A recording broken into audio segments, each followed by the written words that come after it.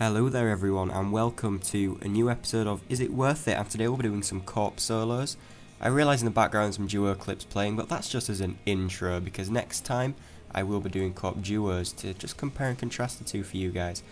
But yes, this is Corp solos, and just like in the Barrows video, what I'm going to do for you guys is I'm first going to show you the method, then I'm going to show you the drops, and then I'm going to give you a verdict. Okay, so first off, just a really quick apology, some of the Fraps recordings actually have scan lines on for like a couple of frames at the end, which might get a little bit annoying. At first I thought it looks cool, but it is quite consistent. Hopefully though that won't affect your enjoyment of the video, and let's get stuck in first with the method. The first thing I should point out is that if you want to use the solo method that I use, you will need Goliath gloves, and they require 500 kills at the Dominion Tower. Now, since the update, that doesn't take particularly long to get, so if you do plan on doing a lot of Corp solos, then get them. They're definitely worth it. They'll make you use less brews and make the kills go a lot more smoothly. So the first thing you want to do is rock up to Corp in gear as close to what I've just showed you as you can. Doesn't matter if you don't have Vampirism Aura or Dread Nips or the Dominion Marker, but they do all massively help. Penance is actually the best aura to have here, but mine's on cooldown at the moment. You'll notice that I've come along with my bow and shield equipped and not a spear, and that's simply because it will save you an inventory space. After you overload, you can do the whole brew, drop it, and then when you use your spear, you have the inventory space for your shield to pop into. So this is how you'd start the kill without Goliath gloves. You just stand there and spear it, and you do that for pretty much the whole kill except for obviously when the core came out. We do have Goliath gloves though, so what we're going to do is we're going to get our spec out the way, making sure our stats are 125 when we do, and then we're going to take off our bow and stand there in just our spectral, and we're going to punch the Corp beast with our Goliath gloves. I should mention that if you do have a Divine or an Elysian, bring that over a spectral. I don't, and I'm not going to buy one anytime soon because they've gone from, well, the Divine's gone from 700 mil to, I think it's 445 at the moment in like 3 weeks, so I'm not going to touch that anytime soon. But like I say, if you have it, bring it. Anyway, moving on to why we actually use the Goliath gloves. Now, you'll notice that sometimes when I punch, I leave a fiery trail behind my fist. Now that's a special attack, and what that does is it reduces all of Corp's stats. That includes his defense, his attack, his strength, his magic, and his range, all by a certain percentage which isn't actually known at the moment, but it's believed to be around 10% to all of his stats. So it's pretty handy. So 3 specs and you've reduced everything by 30%. So not only will you take less damage, but you'll also do a lot more. The amount that Goliath gloves reduces a monster's stats by though seems to be related to its combat level. So if I was to just go and punch a hobgoblin or a hill giant, I wouldn't actually reduce their stats by much, maybe about 2 or 3%. However, when you're talking against high level monsters like Corp and Bandos etc, you will actually have quite a significant effect on their stats with every spec. Now you shouldn't take much damage at all in this first phase, and it usually lasts for about 5 minutes. It depends how often you actually use a special attack of the Goliath gloves. Usually 3 to 4 specs is absolutely fine, and that tends to take 1 dose of overload or 5 minutes. And that seems like a long time, especially on a solo, to just stand there for 5 minutes and tank you for yourself. But luckily not only does Ganodermic make it extremely easy, but as you can see on screen now, it actually makes the second half of the kill extremely easy. All you really want to do is just stand here and use Soul Split Flick in between your melee deflects, and you shouldn't really need to use much brew. I mean, it is still Corp, you will still get hit, and sometimes pretty harshly, so you will need to use some brew, but at the end of the day it's made a hell of a lot easier, as I'm sure you can see right now. What you're seeing now is how I stun, and I would definitely recommend imitating this method. It's really quite simple in that once you see Core coming towards you, take 1 step away, stun it on rapid, and then get straight back on Corp. This way you only actually miss 1 round of attacks on the beast, and trust me, that can be the difference between getting the drop and not.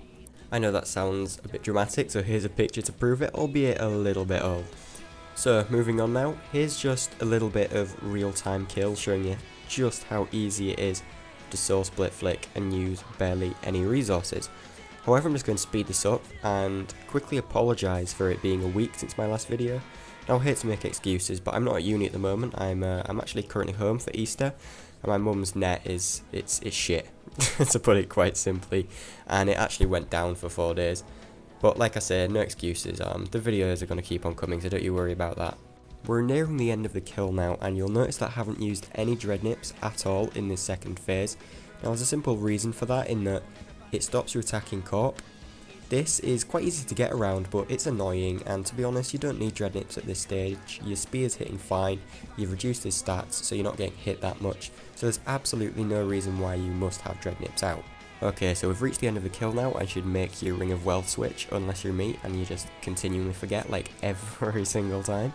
If you'll forgive me for that though, I'll divert your attention to the description, where you should find my Corporeal Beast solo log.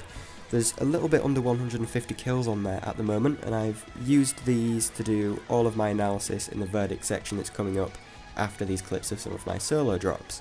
Now, unfortunately, but not unsurprisingly, none of those 150 drops were anything interesting, not even a holy elixir, so I am going to speed them up because otherwise this will be a very, very boring part of the video, and I'm going to get to the verdict now.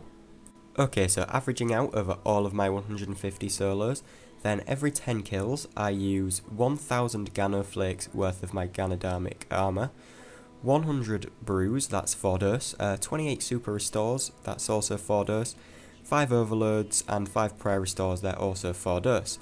Now that comes to a total of 2.5 million GP, so that's 250k per kill, which doesn't sound too bad at first.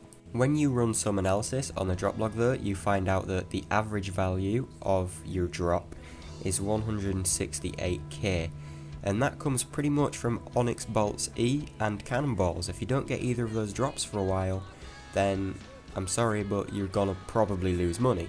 That is of course unless you get a sigil. Now this is where the critical numbers come in. How often must you get a sigil to make this worth it? If we assume that every sigil you get is a spectral, then you will need one every 262.5 kills, and that is far too common for a spectral drop. Luckily, however, not all sigils are spectrals, and the other 3 are worth considerably more. So if we weight them roughly and say that Elysian and Divine are twice as rare as the other 2, and then take the averages, assuming that Divine and Elysian have the same drop rate, and that Arcane and Spectral have the same drop rate, then we get something that looks like this. If we work through and solve, then we do eventually find that we would need a drop rate of 1 in 1658. That's for absolutely any sigil, 1 in 1658, which is reasonable. We can get more accurate though if we use my clan's drops. Now we don't have like a massive drop log, so I can't get exact drop rates, but what I can do is get a good ratio, and that's because we have over 300 sigils logged. So I can get a good ratio, which actually turns out to be that for every 1 sigil you get, there's a 0.28 chance that will be a Divine or an Elysian, and a 0.72 chance that that will be a Spectral or an Arcane, so 70 to 30% roughly.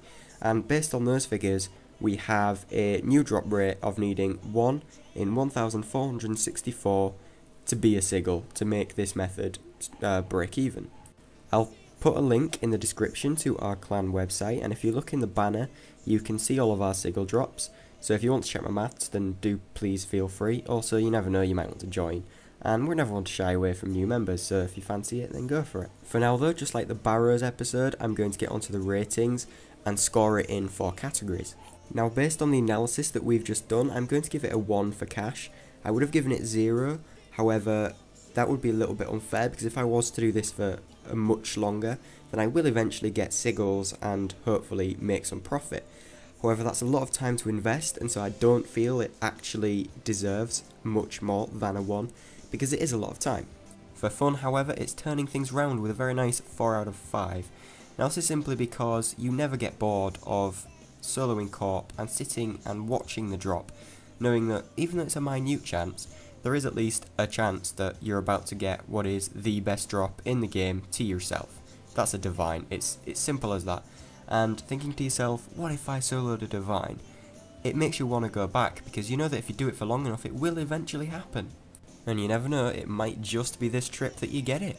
Now for ease, it scores a nice 3.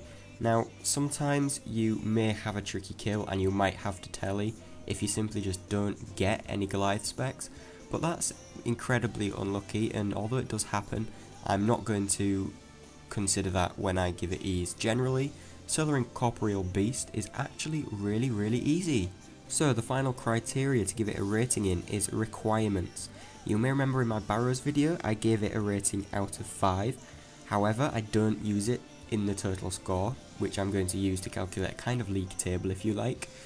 However, to avoid confusion, I'm no longer going to give it a number out of 5, I'm going to give it simply a word. So are the requirements easy, mediocre, or hard? And for Corp, they're hard, because at the end of the day, you need to excel in something, whether that be the fact that you're a low level with Turmoil and Soul Split, or whether that just be that you might only have Piety, but you have Goliath, Gloves, and Elysian, and Dreadnips, but you need some specialist gear to solo Corp.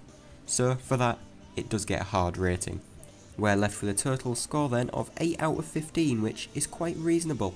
If you have a free hour, then this makes Corp a viable option for a little bit of extra cash, because you never know, that might well be your lucky hour. If we take a look at everything we've done so far then, bearing in mind that this is a fairly new series, we currently only have 2 things on there, and that's Barrows and Corp. So all I can really say to you guys is that solo Corp is definitely a better option than Barrows if you fancy making a bit of GP. But obviously, as this series goes along, hopefully I'll get some more things for you guys to check out. And remember, next time will be Corp duos. Now that will reduce the cost, i.e. that will reduce the 80k, and you never know, I might have a sigil to show you. But until then guys, take care and be aware.